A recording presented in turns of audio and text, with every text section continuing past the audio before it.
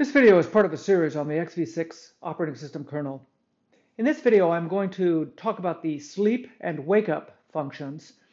I will use as an example the system call sleep, which is dealt with in this function here. Any process can call sleep to put itself to sleep, and that will end the current time slice and change its status from running or runnable to a status of sleeping. And the process will then remain sleeping until some other process called wake up. So we have this problem, though, of exactly which process is to wake up when some process calls wake up. So when we go to sleep, we need to provide some kind of information about when we want to be woken up.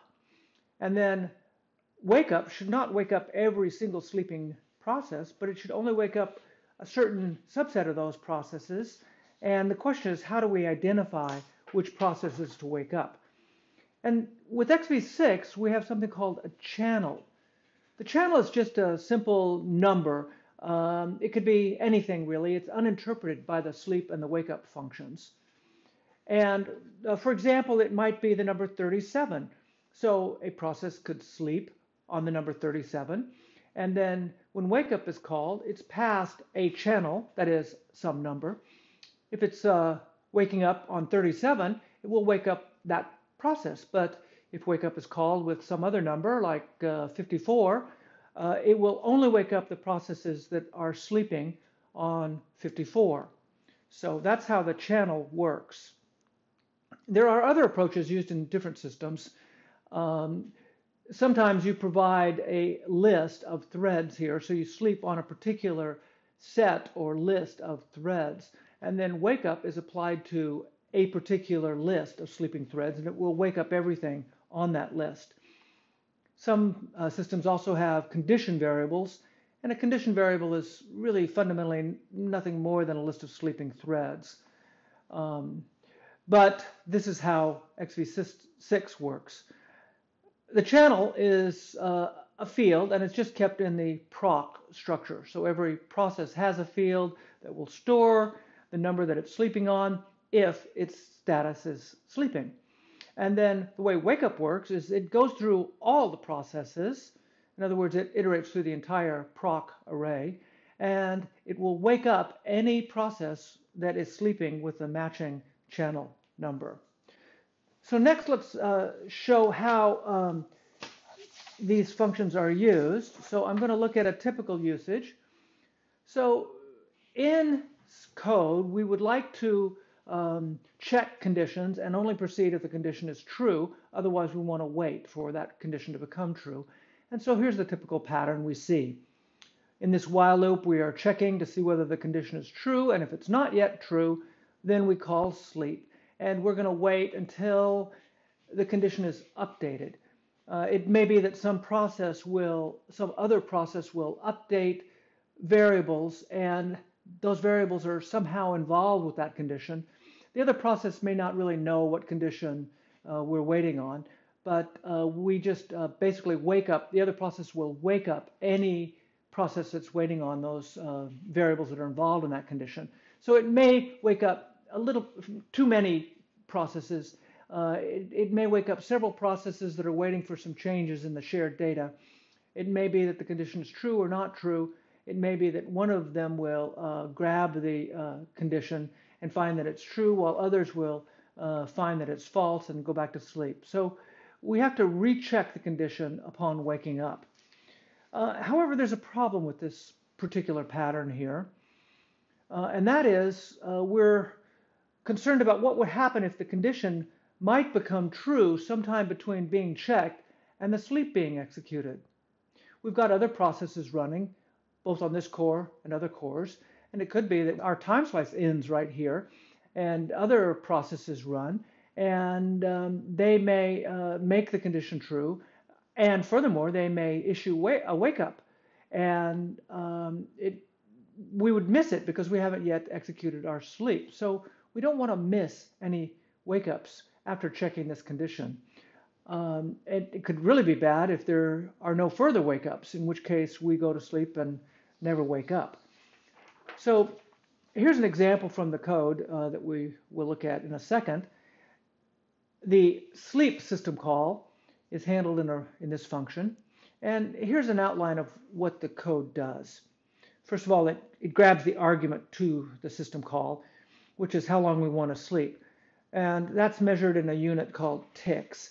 Every time the timer interrupt goes off, it's said to be a tick.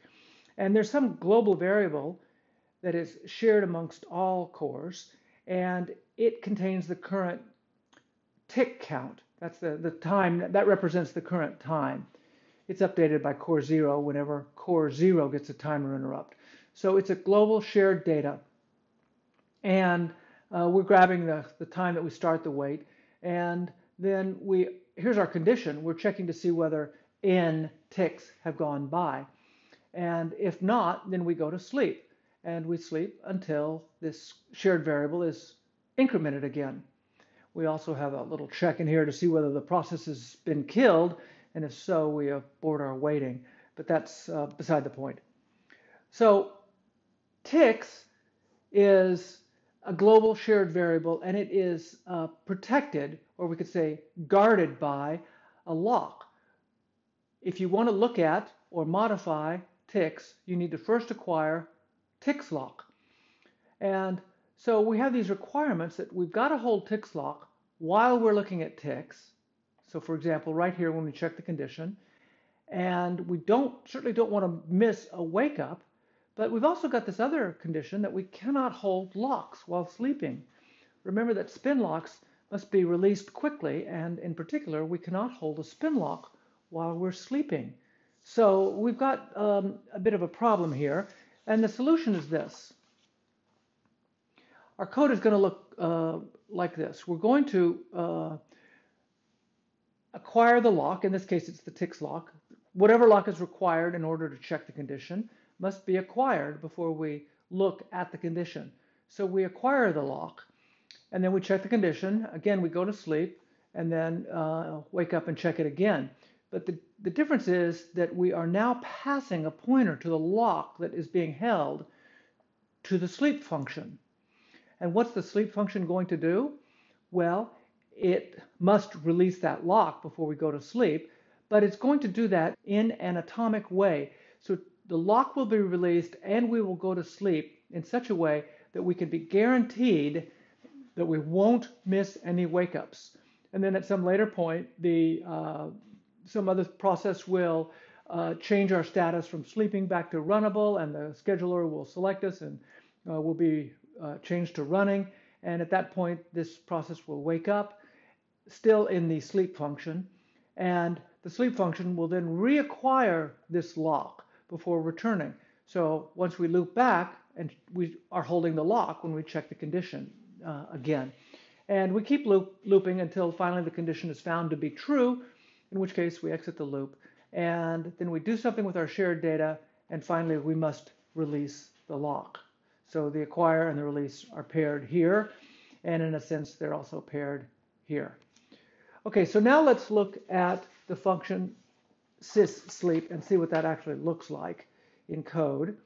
And here you see a call to this function that will obtain our first argument and store it in this variable in. And then we're acquiring ticks lock. Here we're accessing the shared variable ticks and grabbing the starting time, which is a local variable. Here's the condition that's being checked. And then here we see a call to sleep, and we're providing a pointer to the ticks lock. And finally, after the loop exits, we release the ticks lock and return. We also see a check to see whether the killed flag has been set, and if so, we immediately release the lock and return.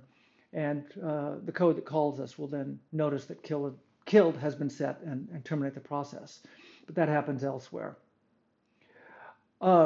So what about the channel here? We are using the address of the shared variable here as our channel. So when we sleep, and we pass the address of the ticks global variable. And that's okay. It is a number. Before we look at how sleep is implemented, let's review yield, because they're really quite similar. Both will stop the process from running and put it back on the, in a dormant state. So yield will change the state to runnable, okay? But first it acquires a lock on the process. So when we call sched here, we have to be holding a lock on this process. Sched will release that lock, and then when the process is scheduled again, it will reacquire the lock.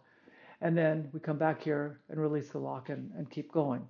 But that's what yield does, and sleep is really quite similar. So here's the code for sleep. So we see the acquire of the lock.